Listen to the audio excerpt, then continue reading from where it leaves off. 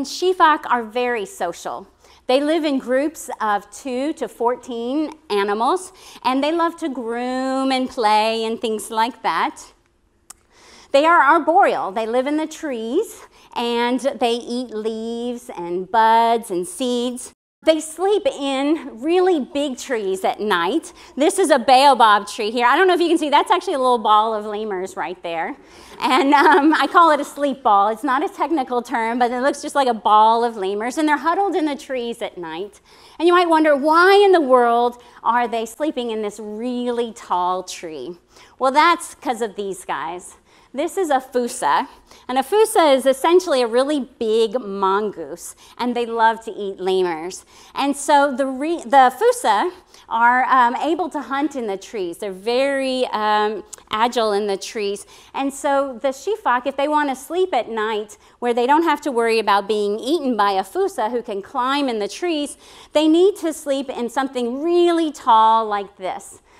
Because the fossa cannot climb these giant baobab trees.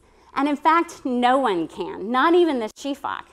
And sheephock are amazing jumpers. They have this form of locomotion called vertical clinging and leaping. So a lot of monkeys walk around on their, like a cat or a dog, or you can think about a squirrel in a tree on all fours. Well, the sheephock are vertical clingers and leapers. And what they do is they hold on to the tree, they push off, turn 180 degrees, and then land on the next tree. Or they just bounce off like a ball in a pinball machine and go right to the next tree. So they're these amazing jumpers. And to be able to do that, they have to have these really long, strong legs.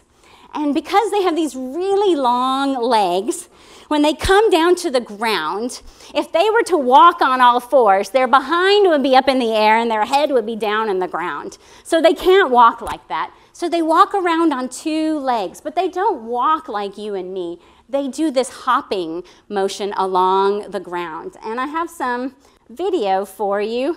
They love to use our trails, and so they are super fast. It looks like, they're these little tiny, they weigh about the size of a cat, and yet they can go faster than me down these trails.